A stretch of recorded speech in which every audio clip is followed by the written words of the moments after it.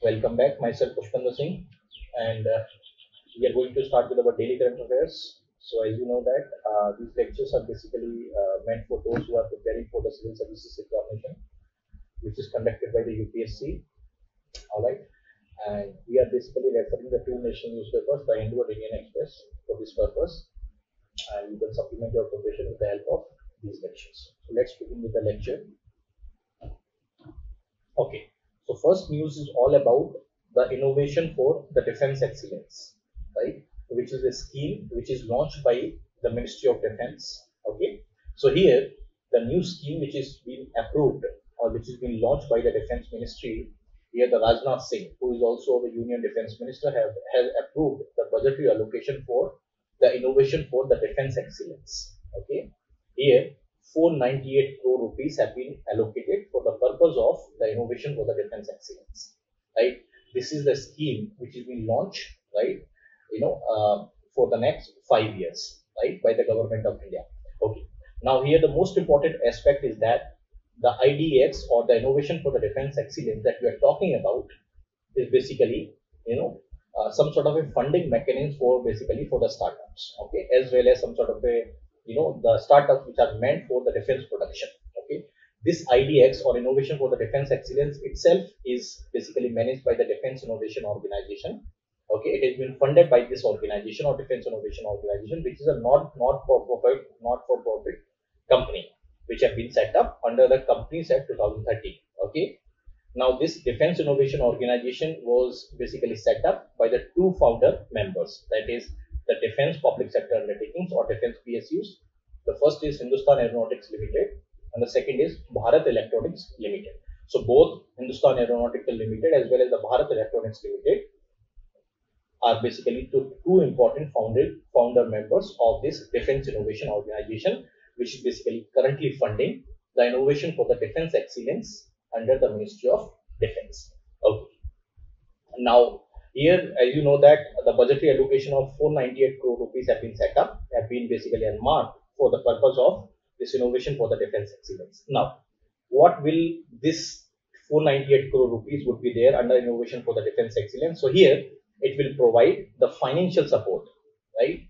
Financial support to almost 300 startups, right? These startups are basically, for the purpose of, the defense preparedness, for the purpose of defense production, as well as the individual innovators, right? So here the startups will be eligible for the purpose of funding. Then innovators, the individual innovators will also be eligible. Then MSMEs, that is micro, small, and medium enterprises, would also be eligible by the Defense Innovation Organization for the funding under the innovation for the defense excellence, right? Now, what is the purpose of this innovation for the defense excellence? It's aimed at basically creating some sort of an ecosystem to foster the innovation and technological development in the defense, right? Because it is approved by the Ministry of Defense, so definitely is something which is related to the defense as well as the aerospace, application. So by engaging, how would you engage? That is including, your micro, small, and medium industries, your startups, by the innovators, by research and development institutions, right, by the academia. So here the most important aspect is you need to create an ecosystem, right, for the innovation, for the technological development, for the military purpose, for the defense purpose, for the aerospace purpose, right, by engaging all stakeholders, that is MSME, startups, individual innovators, research and development institutions, even academic institutions also, right? So here the scheme is basically aiming to provide some sort of a grants, right, or the funding to carry out such type of research and development work, right, specifically to those startups which are having good potential for the Indian defense and aerospace needs. So definitely it will also support some sort of awareness in the Indian innovation system about the defense needs, and definitely it will also boost the infrastructure development with the Ministry of Defense. So here the IDX or that we are talking about, the innovation for the defense excellence would function as an executive arm of basically your Defense Innovation Organization. So definitely the Defense Innovation Organization would definitely fund, right? It will also provide some sort of a high level policy guidelines to the IDX or the your innovation for the defense excellence. So here the innovation for the defense excellence framework establishment, right, is most important idea of the Defense Innovation Organization, which is basically for the purpose of the promotion and indigenization of aerospace and the defense sector in our country, specifically at the startup level. So here, as I told you, nearly 300 startups will be eligible for the funding. Other than startups, the micro, small, and the medium enterprises, individual innovators, and the partner incubators will also be eligible under this. You are basically the innovation for the defense excellence, right, under the Ministry of Defense, that will be funded and managed by the Defense Innovation Organization, which is itself a non-for-profit company. Okay. Next, you have basically the exports of the agricultural products. So agricultural products basically include some sort of items or some sort of the commodities which belongs to the agriculture. So here we are concerning about the agriculture and the allied sector. So here the Ministry of Commerce and the Industry recently stated in a report that there was a tremendous growth in the agricultural export from the country in the last financial year. So that means despite of having the COVID-19 restrictions, despite of having a lot of problems, lockdowns in our country, the agricultural export have continued to spur, specifically from the country in the last financial year. So here, the Ministry of Commerce and the Industry gave the data that the exports from the agriculture and the allied products, right, that also include the marine and the plantation product, basically have registered around 41.25 billion US dollars, the export, specifically from the agriculture and allied products. That has been, registered a growth or increasing the growth of around 17.34% during the fiscal year of 2020-21. Okay, as you compare with the last fiscal year, that is 2019 and 20. So from the last year 2019 and 20, this year an increase of 17.34% of the export, specifically from the agriculture and allied sectors, have been registered. So combinedly, right, from the agriculture and allied sector, the export basically jumped to 41.25 billion US dollars, right? Specifically the agricultural products, right, the products which have witnessed a huge export or huge growth in the exports, that are inclusive of the cereals like the non-basmati rice, which is also the most important aspect, because until now you have the basmati rice export, but now the non-basmati rice also been exported. Apart from the non-basmati rice, the wheat, millets, maize, and other agricultural products were also exported. Okay, the most important export destination for the agriculture and allied products are basically 58 countries around the world, right? The largest market basically existed in the USA, followed by China, Bangladesh, United Arab Emirates, Vietnam, Saudi Arabia, Indonesia, Nepal, Iran, and Malaysia. Okay, highest growth in the export have been recorded for the Indonesia, Bangladesh, and Nepal. Okay, next you have the Pyrostria lalji. The Pyrostria lalji is basically a new species of tree. It's basically a new species, right, of a tree, which have been recently been discovered from the Andaman Islands. The Andaman and Nicobar Islands are basically union territory, belongs to the from the Republic of India. So here the 15-meter tall tree, that is basically belongs to the genus of a coffee family, right? Generally, this genus of the coffee family is basically reported in the Madagascar, which is basically an island nation in the Indian Ocean. But now the Andaman Islands in the country is also reported this 15-meter tall tree, right, belongs to the Pyrostria or the coffee family genus. It's also been discovered from the Andaman Islands, right? So here the first such species was basically reported from the South Andaman, from the Bendu forest. Okay, the other places in the Andaman and Nicobar Island, from there this genus of the coffee family or the Pyrostria lalji was discovered was the Tirur forest, which is lying near the Jarwa Reserve forest, right, as well as the Chidia Tapu forest, which is also in the Andaman and Nicobar Islands. Okay, now if you just consider the global distribution of this, your Pyrostria, the lalji, or the specific genus of the tree species of the coffee, this new species is also the first recorded in India, right?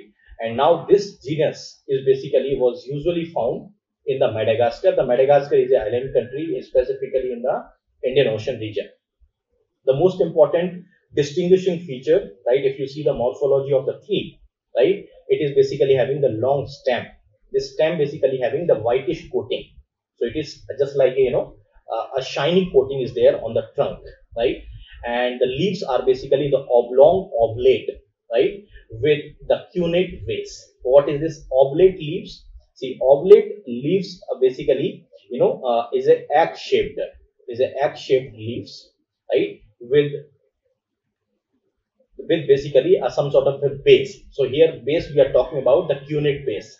The cunate means a wedge shaped leaf, right? Which is having some sort of a acute angle at the base. So roughly you can say that it is narrowly triangular at the base, but it is having the acute angle towards the base. So it is egg shaped specific leaves which is having some sort of an acute angle at the base of the leaves. Other important physical features which distinguish this type of species are basically from the other trees species is basically some sort of an umbellate inflorescence, right? Which is having around 8 to 12 flowers. Now, what is this inflorescence? See, inflorescence means a group or a cluster of the flowers, right? You just see a cluster of the flowers or the group of the flowers, okay? Just like this, right? Which is arranged on the stem, right? Some stem will be there, and it is basically composed of the main branch of some sort of a different branches that will basically offshoot from the stem.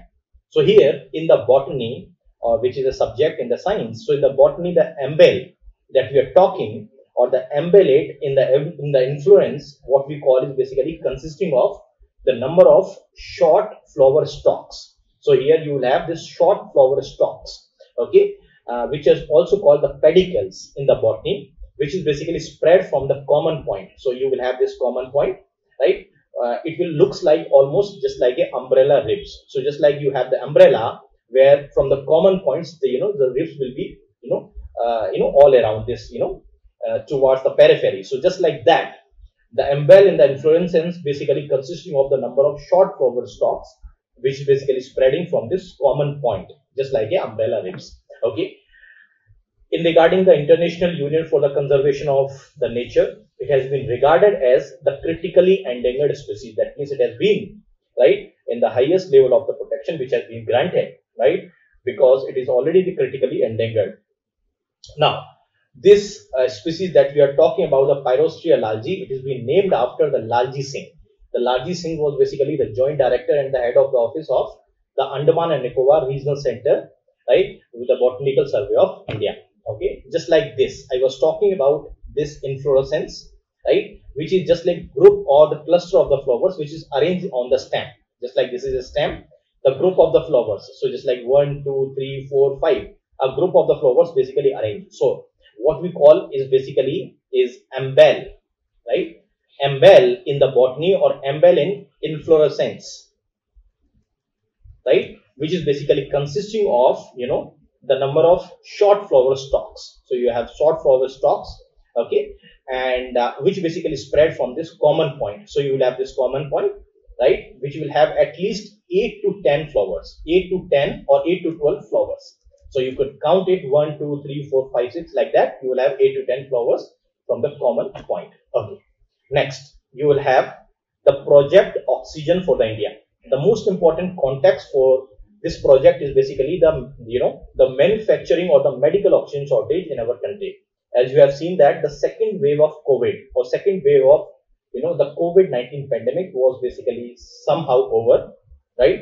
We have lot of casualties during the second wave of corona, okay, and we have also faced lot of in fact the severe shortage of the medical oxygen, specifically for those people who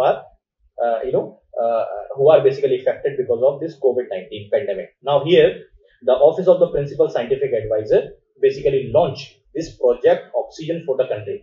Okay, the main purpose of this project Oxygen for the country is to enable various stakeholders, right, who would work to augment the medical oxygen supply or to meet the rise of the demand of the medical oxygen in the country.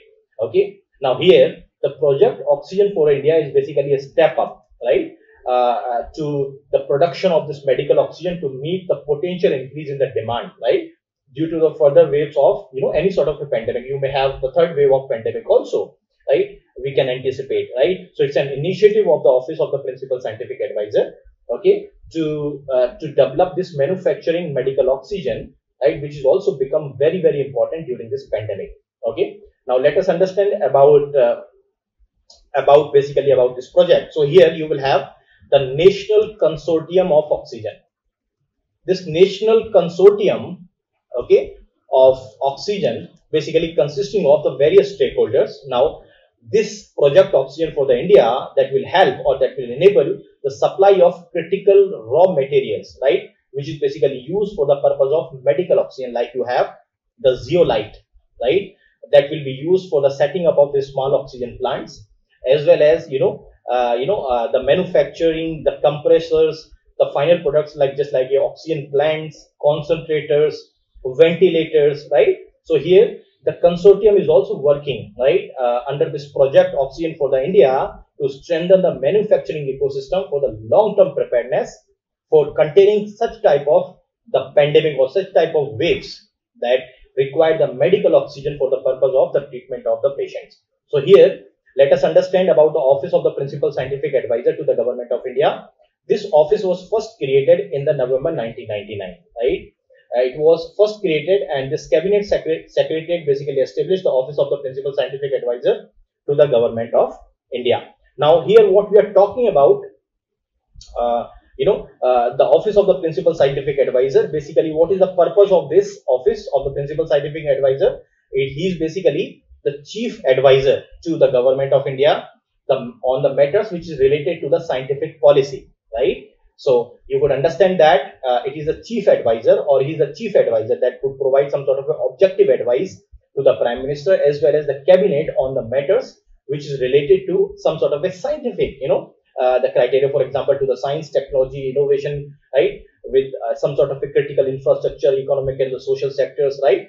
It will basically provide some sort of objective advice to that matter. And the first, the principal scientific advisor that we are talking was basically the great, the scientist, Dr. APJ Abdul Kalam, right? He was the first, the principal scientific advisor. Now, he was considered the first principal scientific advisor because at that time, in 1999, you have Atal Bihari Vajpayee.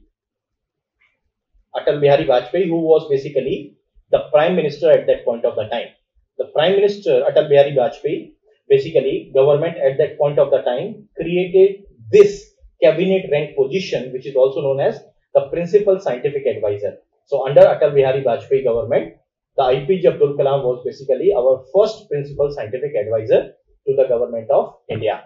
Okay, and also the Principal Scientific Advisor also heading the 9-member Prime Minister's the Science, Technology and Innovation Advisory Council, that is also known as PMSTIAC, that is Prime Minister's Science, Technology and Innovation Advisory Council. So what is that? See, it is an overarching council that facilitates the Principal Scientific Advisor's office to access, some sort of a status in the specific science and technology domains, right? It will also help the Principal Scientific Advisor to comprehend the challenges in the hand, right? To formulate some sort of a specific interventions to develop some sort of a futuristic roadmap, and to advise the Prime Minister as well as the cabinet, right, accordingly as per the mandate. Okay, so here the project oxygen, which is also been started by the principal of, or the Office of the Principal Scientific Advisor. Okay, next, the integrated food security phase classification. So here what we are talking about, this integrated food security phase classification, right, which is basically a tool, right, to analyze and to have the decision making, right, planning specifically with respect to the food security in that world. So here what we are talking about, that this Tigray region in the Ethiopia, right? The Ethiopia is basically a country in the Africa. So this Tigray region in the Ethiopia is basically a restive region. Restive region means there is lot of problems, right? For example, here the special forces of the Tigray regional government are basically fighting with the Ethiopian National Defense Forces. So lot of people's, lot of casualties are already there, right? Just like a civil war type of situation is basically going on in the Tigray region, because here the special forces right, which is basically, fighting with the Ethiopian National Defense Forces itself, right, with the country's forces itself. So here the UN Emergency Relief Coordinator Mark Lockwok, right, Lockwok basically recently says that this Tigray region in the Ethiopia is witnessing, right, the famine-like conditions, right. Here, the Integrated Food Security Phase Classification classified this Tigray region in the phase 5 of this classification. In the phase 5 of this classification. So, what is this phase 5 of this classification? Here, almost 350,000 people, right, are experiencing the famine-like conditions. So, in the phase 5 of this Integrated Food Security Phase Classification, here the criteria is at least 20% of the household, right, basically facing the complete lack of food, right.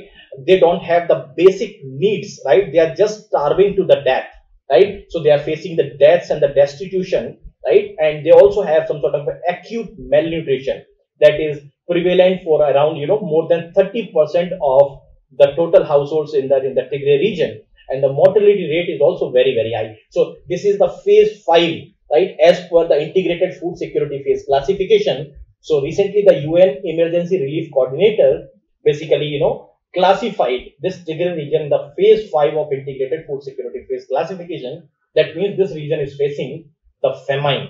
The 350,000 people is basically, as experiencing the famine. So here the Integrated Food Security Phase Classification is just simply a tool, right, which can, with the help of this tool, you can analyze the food security, the scenario in the particular region. So here that we are talking about the Integrated Food Security Phase Classification, you can say it's an innovative multi-partner initiative for improving the food security and the nutrition analysis, as well as it will also help in the decision making. Okay, so by using this IPC classification, right, the government, the UN agencies, the various NGOs, the civil societies, other relevant actors, right, they can determine the severity and the magnitude of this, acute and chronic food security or insecurity, as well as it will also help in the determination of the acute malnutrition situation in the country. So the main goal of this IPC or Integrated Food Security Phase Classification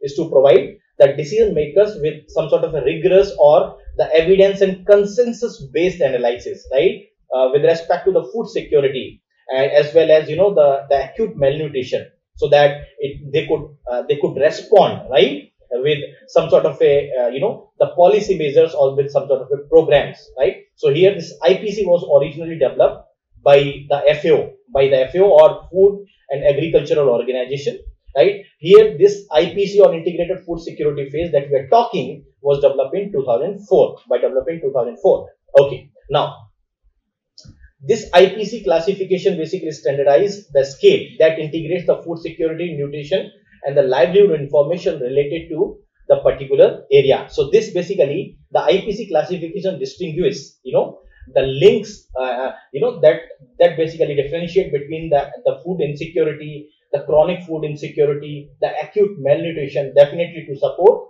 the societies in the better manner. So this IPC was originally developed for the purpose of uses in the Somalia by the United Nations Food and Agriculture Organization, which is basically the United Nations agency, right. Here the most important aspect is that this IPC scale basically having the 5 graded scale. Okay, so you can, by summarize, you can see here in the phase 1, that is the generally food secure, the status, that means if any region is the phase 1, that means this region is the food secure. That means almost 80% of the household can meet their basic food needs without having any sort of a coping strategy. By naturally they can meet their basic food needs. If any region of any country is basically in the phase 2, that is just borderline of the food insecure region, that means they can basically become a food insecure, right, if not intervene, that is the borderline food insecure. So here the criteria is at least 20% of the households, right, they have the food consumption, they have reduced, right, but that is minimally adequate, just minimally adequate, right. They can become a food insecure over the period of the time if not intervene, right. The phase 3 basically is those countries, or are those countries which are having the acute food and the livelihood crisis. The criteria is very, very simple. At least 20% of the households have significant food consumption gaps, right? Here the level of acute malnutrition is also very, very high, right? Also above the normal. So what is this acute malnutrition? See, the acute malnutrition would be understood in terms of the nutritional deficiency. The nutritional deficiency, right? This nutritional deficiency is basically resulting from either inadequate energy or the protein intake in the population. So specifically the children's or the women, they are having, primary acute this malnutrition that is specifically very, very common in the underdeveloped countries or in the developing countries. That is because of the social factors, economic factors, environmental factors, right? It is also because of inadequate food supply. In the phase 4, the countries which is facing some sort of a humanitarian emergency, the criteria is at least 20% of this household face extreme food consumption gaps, right? And that is also very, very high, the acute levels of malnutrition, as well as the excess mortality rate will also be very high. In the phase 5, which we are talking about the Tigray region in the Ethiopia, which is currently facing the famine, right? At least 20% of the households basically face complete lack of food or the basic needs, right? They are just starving to that. They are just basically at the position of death and destitution, where the acute malnutrition basically prevalence around more than 30% of the household in the Tigray region, right? Where the mortality rate is exceeded, right? 2 persons per 10,000 persons per day. So here the mortality rate will be calculated like that. So it is mortality rate is exceeded 2 persons per 10,000 per day. Okay. So here the classification or IPC classification that we are talking about, in the phase 1, generally food secure. In the phase 2, moderately or the borderline food insecure. In the phase 3, acute food and livelihood crisis. In the phase 4, the humanitarian emergency. In the phase 5, you have the humanitarian catastrophe or simple famine. Okay. Next, the open societies statement. So here, right, the G7 is basically nothing but, the intergovernmental political forum, which is basically consisting of the 7 democracies or 7, the developed countries, 7 developed countries, right, which are generally all democracies. Now, what we are talking about this open society statement. So here recently the G7 summit was basically held, and as a part of G7 summit, okay, the permanent member of G7 as well as the India, right, signed this open society statement that was basically adopted at the end of G7 outreach session. So in the G7 outreach session, right, the Prime Minister Narendra Modi was invited as a lead speaker. So at the end of this outreach session, right, which is basically also titled as the Building Back Together, that is the open societies and the economies, right? That was the title for this open society statement, or that was the title for this, for this outreach session, right? Here the Prime Minister Narendra Modi was basically a lead speaker. This open society statement is something which we are talking about, right? The freedom of expression, right? The values which is given in our constitution, right? The freedom of expression in the open society statement is not only inclusive of the offline but also the online. That means you have the freedom of expression through the internet, right? The freedom of expression through the public profiles, the freedom of expression through the internets. Here the many democracies, right? Here the many countries around the world, are basically shutting down their internets, right? Whenever there is the public, outcry against the government, atrocities. So that is something. This open society statement is basically a progressive statement to outline, in the strict sense that the democracies and the governments around the world have the responsibility of not, scuttle down the voice of the people or the societies, specifically during, the movement, specifically during such violent movements. So during such movements, the shutting down of the internet basically is a threat to the freedom and the democracies around the world. So here the joint statement was basically signed by the G7 countries. That is, G7 countries, as I told you, is basically intergovernmental political forum. The G7 countries basically consisting of the Canada, okay, France, then Germany, then Italy, okay, then Japan, then UK and US. So you have 1, 2, 3, 4, 5, 6, 7. Yeah, you have 7 countries or 7 progressive nations. Along with that, India, South Korea, Australia, and the South Africa was basically invited, right, to the outreach session. Right here, the British Prime Minister Boris Johnson called these 7 countries plus 4 countries: the India, South Korea, Australia, and Japan. 7 plus 4, 7 plus 4. So you will have 11. So all these 11 countries, the British Prime Minister basically called the democracies 11. That is the new term that has been evolved in this outreach session of G7, right, which is basically adopted at the end of this G7 outreach session. Okay. The most important aspect of this freedom of expression or this open society statement that was adopted is the values of the freedom of expression, right? That the person or the citizen will have the freedom of expression. He can express, or he or she can express, either through the online, either through the print media, either through, by audio, by writing, or by any means he or she can express himself or herself, right, or by offline mode also, right. So this freedom should be safeguarded across the democracies. And here the politically motivated internet shutdowns are basically severely criticized during this open society statements, right. So this G7 countries as well as these 4 democracies basically all are in the consensus that this politically motivated internet shutdowns across the world is a threat to the freedom and the democracies, right. Here the G7 countries as well as these 4 democracies basically affirm the human rights for all, right, both on the online as well as the offline, right. It is also as per the Universal Declaration of the Human Rights, right, and as well as it is also as any form of the discrimination, right, with respect to the politically motivated, the shutting down of the internet as well as the discrimination across the people based on this freedom of expression. Okay, next you have the Naftali Bennett. The Naftali Bennett have recently been sworn in as a new Prime Minister of Israel, the new Prime Minister of Israel. So here the Naftali Bennett, who was the high-tech millionaire, also who was the former Defense Minister of Israel, recently have been chosen for the purpose of the new Prime Minister of Israel. He was recently sworn in as a new Prime Minister of Israel. He currently belongs to the right-wing party, that is Yamina party, right.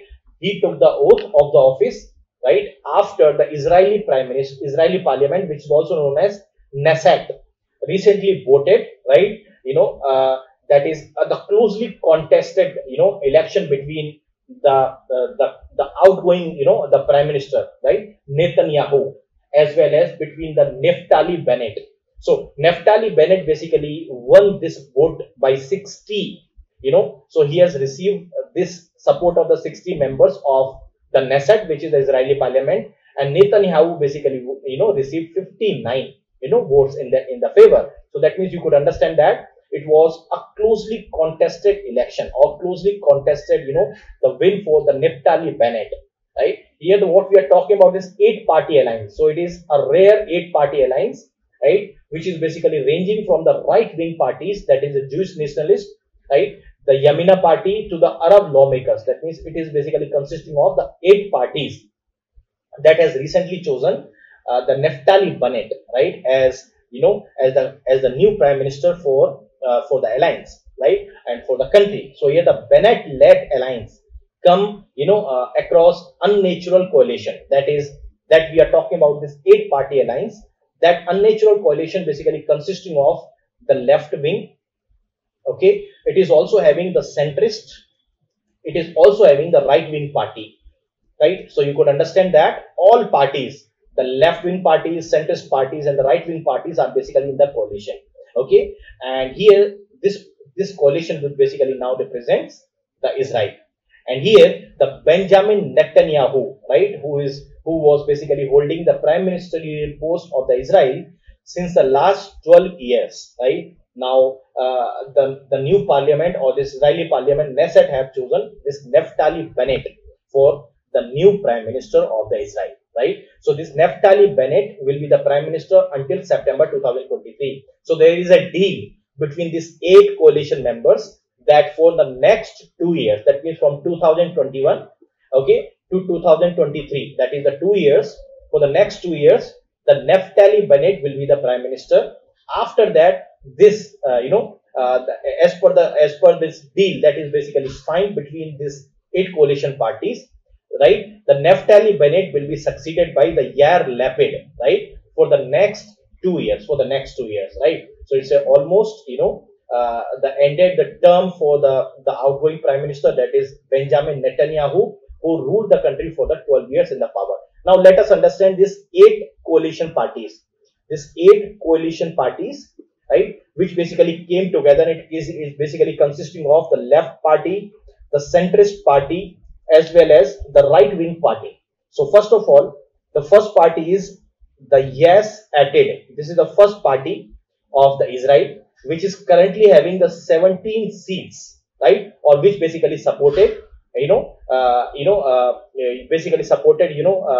new prime minister, the Naftali Bennett, with the 17 seats. So here that we are talking about the Yair Lapid, right? The Yair Lapid would be the person who belongs to this IAS.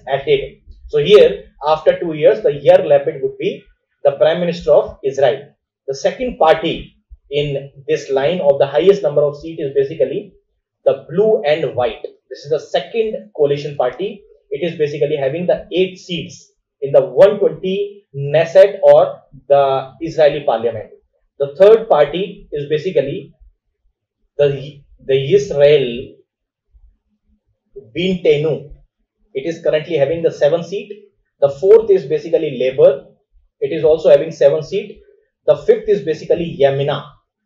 It is basically having 6 seats. So you could understand that the Naftali Bennett belongs to this Yamina party, okay, which itself is only having 6 seats in the Knesset, which is the Israeli parliament. So this Naftali Bennett belongs to this Yamina party, okay. Then sixth party is basically the New Hope, which is the 6th coalition party. The 7th is basically the Mirage, which is having the 6 seats, or this New Hope is also having the 6 seats.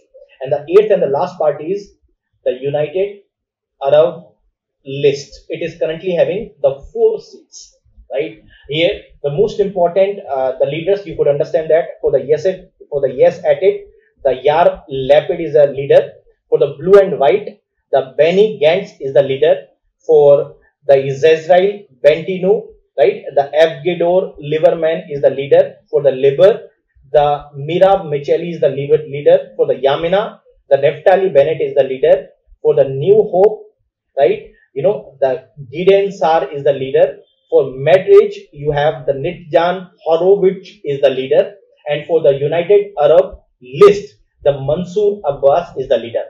All combinedly will be having the 61 seats. So that is what we are talking about, that in that Knesset or the Israeli parliament, right, these coalition have the 61 seats, okay. And the Naftali Bennett have won this close contested election in this in the Israeli parliament, and here he will be the new prime minister of Israel, okay.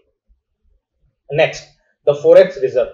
See here, first time in the last 30 years, the Indian forex reserve have crossed $600 billion.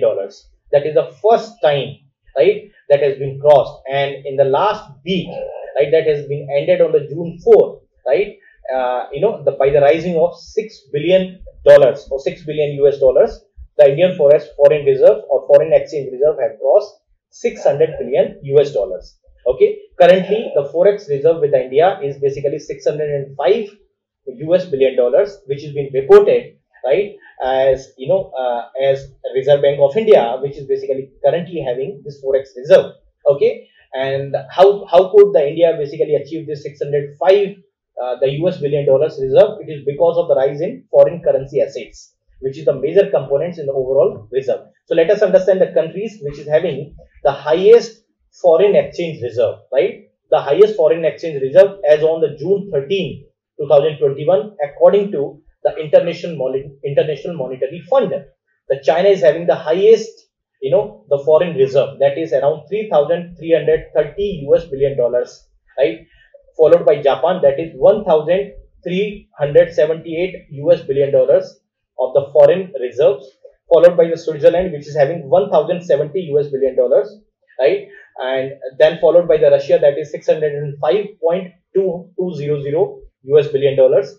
And then the fifth country is India, which is also having the 605.008 US billion dollars. Now let us understand what is this foreign exchange reserve. The foreign exchange reserve is basically consisting of the reserve assets that is being held by the central bank.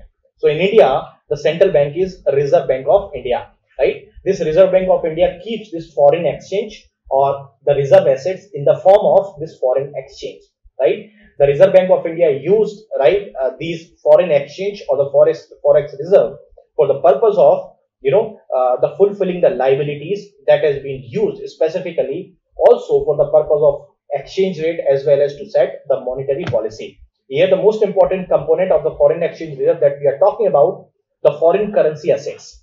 This foreign currency assets basically consisting of the every central bank, right? Here the Reserve Bank of India basically maintains the currencies like in the US dollar, euro, the pound sterling, Australian dollar, and the Japanese yen.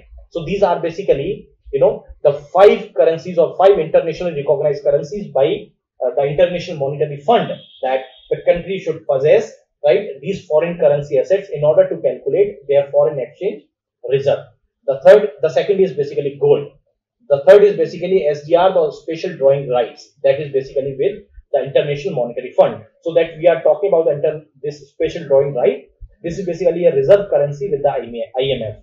So these special drawing rights are basically supplementary foreign exchange reserve, right, which are defined and maintained by the International Monetary Fund. So this SDR, the special drawing rights, are basically units of the account for the IMF, right? And it is not a currency. It is not a currency, but it represents some sort of a claim to the currency which is held by the particular IMF member, right?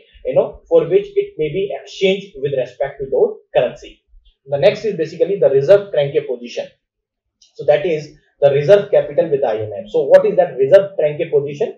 It is simply the difference between the International Monetary Fund's holding of the particular country's currency, right, with the country's IMF design quota. So you can say that the reserve cranke is a portion of that required quota of the currency that every member country must provide to the International Monetary Fund, right? And there, for this reserve cranke position, it can be utilized for their own purposes, right? Okay, so here you could understand that after 30 years, the India's foreign exchange reserve have crossed 600 US billion dollars, right? It was 605 US billion dollars as on the June 4th, 2021. Okay, so here the top five countries, the China followed by Japan, followed by Switzerland, followed by Russia, and followed by India. So India is the fifth position in terms of the foreign exchange reserve. Okay, rare earth or rare earth metals. So here what we are talking is that the US Senate is basically the upper house, right, of Congress. Congress का मतलब होता है जैसे parliament, right? In the US, the parliament is called Congress. Congress consisting of the two houses. The Senate is basically the upper house. So the US upper house or the Congress upper house basically passed a law. That law is basically aiming at boosting the American production and the processing of these rare earth elements, right? Recently, right, the US Geological Survey says that the US imports around 80% of its rare earth metals that has been consumed in the country from the China, right? So here the rare earth metal that we are talking basically consisting of the 17 chemical elements in the periodic table. You might have studied this periodic table in your class 11th and the 12th, right, during the chemistry, right? So here this 17 chemical elements which are specifically called the rare earth elements, which are consisting of the 15 lanthanides, right? The 15 lanthanides, which is basically consisting of the 15 chemical elements plus the scandium. The scandium basically having the atomic number of 21, as well as the yttrium, which is also having an atomic number of 39. So here the scandium plus yttrium plus 15 lanthanide elements are basically combinedly all 7 chemical elements are called the rare earth. So you can understand that in lanthanides, which basically start from the atomic number 57 to atomic number 71, they are all 15 in the number, they are all part of your rare earth elements. Rare earth elements, they are starting from the lanthanum to the lutetium, right? So for example, if I just pronounce, you can just remind or memorize yourself.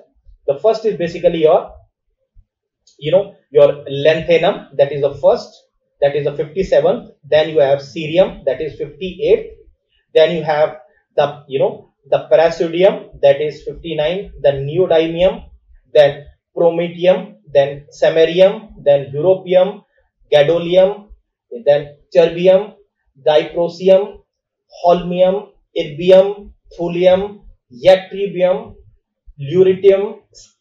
That is basically all 5 elements that we are talking basically with respect to the lanthanide elements. So the scandium and the yttrium are considered the rare earth elements because they tend to occur in the same ore deposits, right, where this lanthanides basically occurred. Okay, and they also exhibit the similar chemical properties, but definitely they are having the different electronic and the magnetic property. The cerium that we are talking is the most abundant rare earth metals that are found in the earth. Okay, why we call them rare? They are not rare, right? Or there is no shortage of these metals or these elements, but there is extraction is very difficult. It requires very high skill and the capital intensive investment, and there are a lot of environmental issues with respect to these rare earth. Okay, so there are 2 main ores of the extractions, that is monazite and bastnaesite, right? In terms of their properties, they're basically having the colors from the shiny silver to the iron gray, right? So that means they have different color combinations. They are generally soft, malleable, ductile, and usually they are very reactive, and that is the reason they are having some sort of environmental issues, right? And they are very reactive specifically at the elevated temperature. Okay, and they have lot of industrial application. For example, they can be used for the civilian applications like for the smartphones, in the laptops, in the petroleum refining, as a catalyst, right? It can be used also in the military applications like the nuclear applications, right? And it is also very essential to the electric vehicles that currently being newly been introduced in the market. It is also used in the wind turbines and the drones, right? The China, which is having the largest or the highest number of reserve, that is around 37% of the world rare earth reserve is basically found in China. It is followed by the Brazil and the Vietnam, that is around 18% each. That is followed by Russia, that is 15%, and remaining 12% are basically found in the other countries in that scattered way, right? The Zen Xiaoping, right? Also one side, the Middle East has the oil, right? That means the Middle East basically is the highest reserve of the oil and the crude, right? And the China is basically the highest in terms of this rare earth elements. Okay, this is basically periodic table that we are talking about. The first we are talking about this, that is where basically we are talking about the lanthanum series. So here the lanthanum series, you can understand is that the first is basically the lanthanum, then you have the cerium, then you have the praseodymium, then you have, right, the neodymium. Okay, then you have basically the promethium. Okay, then you have SM is samarium. Okay, EU means you have the europium. The GD means you have gadolinium. Okay, gadolinium. Then TB means you have the terbium. The DY means you have dysprosium. Okay, then HO means you have holmium. ER means you have erbium. PM means you have thulium. Okay, YB means you have yttrium. The LU means you have lutetium. Apart from that, you have scandium, that is 21. Okay, and then you have basically the yttrium, that is Y, that is 39. That is the atomic number, right? And that we are talking about this lanthanum. The lanthanum, the atomic number is basically your 57. It is from 57 to completely to the 71. So this is the atomic number that we are talking. This is lanthanide series plus this scandium and yttrium. These are all rare earth. Okay, that's all for today. Thank you very much. We'll meet again tomorrow for our next current affairs. Thank you very much.